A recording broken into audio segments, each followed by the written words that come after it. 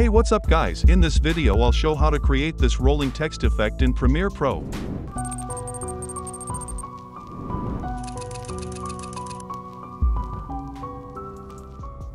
I have a background on timeline. Select Type tool and type your text like this.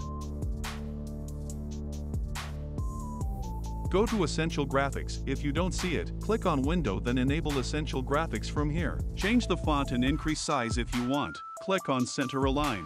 Scroll up, then click on Horizontal Align. Go to Effects panel, search here, Gaussian Blur. Drag it on text layer. Click on Effect Controls. First go to this settings icon, enable Safe Margins. Again click on it. Enable these options one by one. Drag Horizontal Guide and set in center. Add a keyframe here. This way we will align the first text. Also add a keyframe on blurriness. Set it to vertical, because my texts are in vertical lines. If your text is in horizontal line, then make it horizontal. Rest of the concept will remain the same. Forward few seconds. Now set last text to guideline. Again add a keyframe here. Backward few frames. Then increase the blurriness as per your requirement. Hide blur. We need to center our long text on the line.